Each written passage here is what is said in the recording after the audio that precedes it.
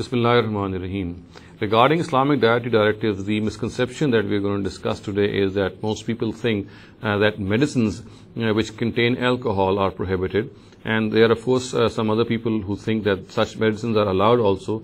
However, there is this extreme which is found in this issue, and it needs to be understood and it needs to be analyzed that what is the basis on which we regard such medicines to be prohibited. Now, the question here is that alcohol, of course, is found in certain medicines, in certain cough syrups also, and we also know that there are certain homeopathic medicines in which alcohol is present.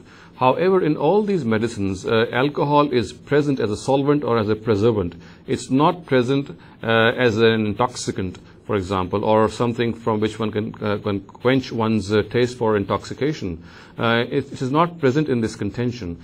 Primarily, such medicines contain alcohol as a preservant, and therefore, if such medicines are consumed in an amount which does not cause any intoxication, it would be absolutely okay, and it would be allowable to consume such medicines. So we can say, in a nutshell, that medicines which contain alcohol, since in these medicines alcohol is primarily present as a preservant, as a solvent, in which, in order to preserve certain ingredients of that medicine. So therefore, if such a medicine is consumed in such a proportion, such an amount, that those ingredients are not able to intoxicate a person, then of course there is no reason to label it to label it something as something prohibited in Islam. So we can say that medicines which contain alcohol, they can be consumed, provided they are consumed in a quantity that they do not cause any sort of inebriation and intoxication.